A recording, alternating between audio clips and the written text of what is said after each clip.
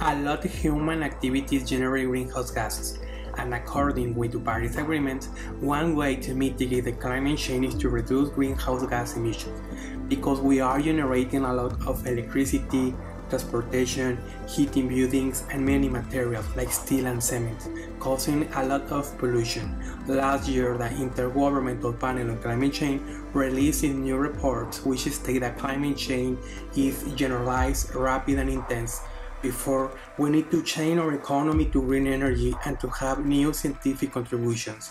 For example, in geotechnical and fracture mechanics in geothermal energy, if we want to reach the goal of zero emission by the French government in 2050. And I am Omar Villarreal, PhD student in civil engineering at the University of Pau, and my advisors are Gilles Villadier-Cabot and Christian Laborderie. And now, welcome to my animated video presentation about my results in my second year of PhD, estimation of fracture energy from hydraulic fracture test on mortar and rock at geothermal reservoir temperatures. In short, my project had to do with a characterization of fracture networks generated by hydraulic fracture, in other words, the increase in permeability, as a basis for designing and understanding an AUGC. For example, the water pressure forces open cracks and the permeability is enhanced. Motivation and objectives.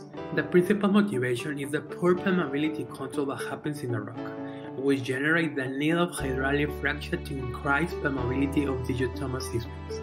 And the objectives is to study the influence of the temperature on the hydraulic fracture process and develop a new technique to estimate fracture energy under conditions of a geothermal reservoir, and finally, to explain the effect of temperature of fracture energy. Therefore, for this project, we use an analog model of an AUGC at the laboratory scale used to emulate a real geothermal reservoir like in this picture. Methodology. In summary, this part was in two stages. For example, mechanical and hydromechanical characterization in mortar and rock samples, like permeability and hydraulic fracture tests at 20 and 100 degrees Celsius. The permeability was measured by injecting oil under pressure in the hollow cylinder of the sample at 20 and 100 degrees Celsius. In this graphic, we can see the evolution of injected fluid flow rate as a function of the ejection pressure in synthetic and rock sample. And the fluid flow rate was estimated by the Concours software. We report here the use of method based on an energy balance during hydraulic fracture test. The test consisted now in applying a constant flow rate of oil to the mortar and rock sample at 20 and 100 degrees Celsius after the permeability test.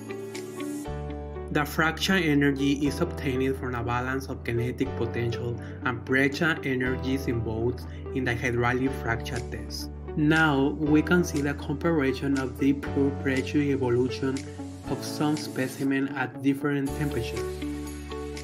Now we can see in this graphic the fracture energy result.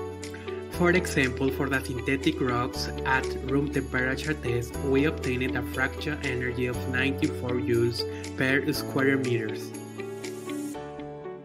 Now we have some conclusions. The method provides fracture energies that are consistent with the literature data on similar materials. It's also found that temperature has an influence on the fracture energy since it increases upon heating. Before, we can speculate that in a geothermal reservoir the fractures generated will be directed towards the coldest places. That's it takes needed more energy to generate a fracture in places with a higher temperature. References. And finally, if you want to have more information, you can access the paper of this project published in the Rock Mechanics and Engineering Journal with the next QR code using your cell phone camera. I am Omar Villarreal, and thank you so much for your attention.